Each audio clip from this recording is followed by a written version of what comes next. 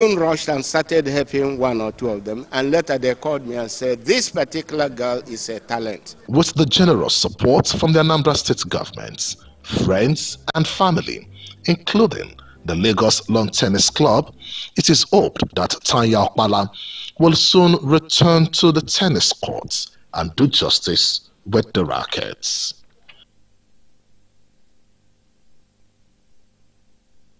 Well, if you've just tuned in, you're still watching the program Sports Desk. Now let's take a look at tennis in the country, Nigeria. And to my right, I have the president, Lagos Lawn Tennis Club, Mr. Temitope Abere. It's nice to have you on the program. Thank you so very much. And I also have the vice president, Ladi Olatunde. It's nice to have you on the program. Thank you very much. Well, let's go straight to the business of the day. But before then, today is the 95th posthumous birthday of your mom. May our gentle soul continue to rest in perfect peace. Amen. Thank you. All right. Tanya Okpala.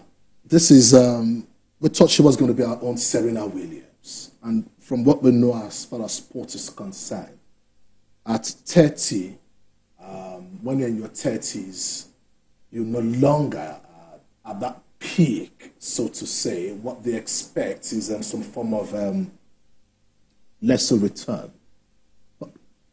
The Lagos Lawn Tennis Club has come to our aid. The Anambra State government has come to our aid. What are the lessons for us? Thank you so very much for having us on this program. And thank you so very much as well for covering the donation and the support that we made to Tanya. Tanya was a great talent growing up. And along the line, she missed it. Like the dad said, that probably maybe the death of the mom was one of the problems that she had. But you know that these days a whole lot of things are going on. You know, so depression is real. Either we like it or not, we have to believe that depression is real.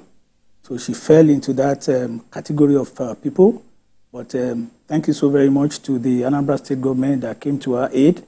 And they have been very, very supportive. And the Lagos Lawn Tennis Club too. When we sat down and then we looked at the story and we knew that she started playing from our club, we got ourselves together as a club and then we tried to donate some money to support the rehabilitation process. So we are so glad that we are part to this, and we are so glad to announce to you that Tanya is getting back on her feet. Even though her age is not within the age bracket of who can be playing competitive tennis, she could still be a coach. Professionally. Yes, she could still be a coach, and so many other areas in the field of tennis, she can still, participate as well. Let me interject and we'll come to the vice president. The president talked about Tanya probably becoming a coach. She could become a coach and share a lot of experience with the younger generation. But the Lagos Lawn Tennis, I was there on Sunday, and I must say I'm really impressed with the facilities, top notch. But then, sadly, growing up on the job, I recall, covering international tennis tournaments at the Lagos Lawn. But it's a different kettle of fish today. What is responsible for this? Well, I want to thank you again for this opportunity. We have so many reasons for all this. One,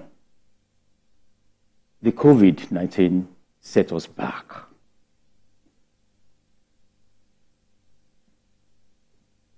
That period was a period that things were just not working. Of course, not within us, even everywhere else. Things were just not working. And it set us back. We used to have the Governor's Cup. The Governor's Cup was initiated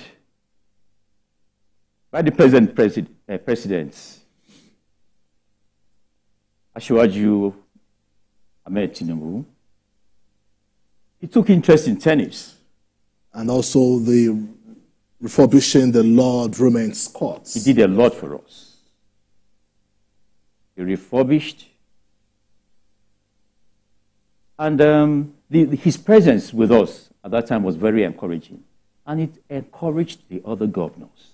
You know, they have always been supportive. Lagos State governors have always been supportive. You know, and we appreciate them. We appreciate them.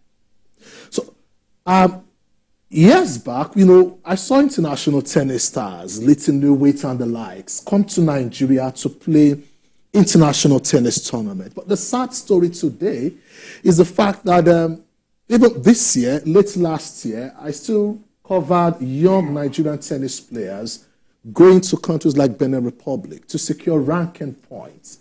Now, in the absence of international tournaments like this, it means developmental tennis is suffering. How do we get, you know, the international tournament back, President? International tennis, tennis as a game in Nigeria is not, I would say, it's not high rank like soccer. And back in the days, we used to have a lot of tournaments coming to Nigeria, and then it used to be like a money game. Back in the days when the Naira and the Forex were at par, you know, we used to have tournaments that the winning points would be like $10,000, $15,000, $20,000. Today, it's, you know, really a big deal to be able to do. So when you now talk about ranking as well, I agree with you that tennis is really taking a downturn in Nigeria. And we are looking at a whole lot of ways to bring it back. The last gala night that we had in our club, thank you so very much to the present governor, Governor Sanwo-Olu. He was there. And we had a very long discussion about the Governor's Cup that my vice president just mentioned here. And like during I think before the advent of COVID, it has really, you know, had a very serious downturn. The governor said that people had been coming to him to talk to him about the Governor's Cup, but nothing has been happening at the club. So he said he's going to be looking into that and make sure that the tournament, you know, come back to life. So we hope and pray that this year, we will have the Governor's Cup, you know, revived and come back to the club again. Because the Governor's Cup actually really helps the ranking, like you said. Yeah. And Vice President, not as we call it today on the show, we see parents years back come to the club with their kids, and that's how Tanya also indeed was able to be spotted. Is that tradition still there today, where members encourage their children to take part in sports? The tradition is still there, you know, and let me tell you something about what the president said about Tanya, and what you also said. Yeah, she can come out and become a coach, but there is more to her, to her being together. She can teach so many things about the world to the children, to the upcoming players. She has history now. She can make use of that history. So a lot of this is still being encouraged within the club. Right. Parents bring the children, we coach their children, and we bring them up. Not only parents, but people within. Interesting. And my final message would be, if Tanya's parents encouraged her to play tennis, I've seen parents who encourage their kids, you know, at the Lagos Lawn Tennis Club to indeed take part in tennis. Parents should encourage their children to take part in one sporting event or the other. At that youthful age, they would channel their energy the right way. I'm also a very big thank you, Mr. Timotokpa Abere, for being a part of the show. Thank you and so very also much. Mr. Ladi Olatunde. Many thanks for being a part of the show. That's where the cookies crumble on today's edition of the show. Tomorrow will be another time in the ever exciting world of sports. Me and I, Crib of the crew, dropping anchor.